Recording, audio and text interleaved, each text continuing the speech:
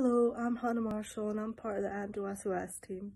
I was first diagnosed with endometriosis via laparoscopy in 2021.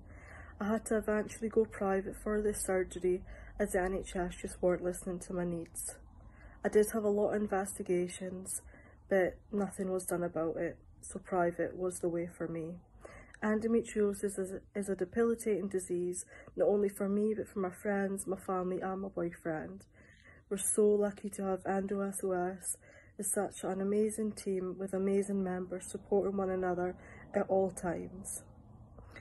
Endometriosis is one of the worst things I've ever experienced, and I'll never ever wish it on my worst enemy. March is all about endometriosis and raising more awareness of this disease, not just what endometriosis is, but how it affects your life daily and how we need things to change. Please take the time to support all of our posts and all of our lovely members that are going to be sharing their stories with us.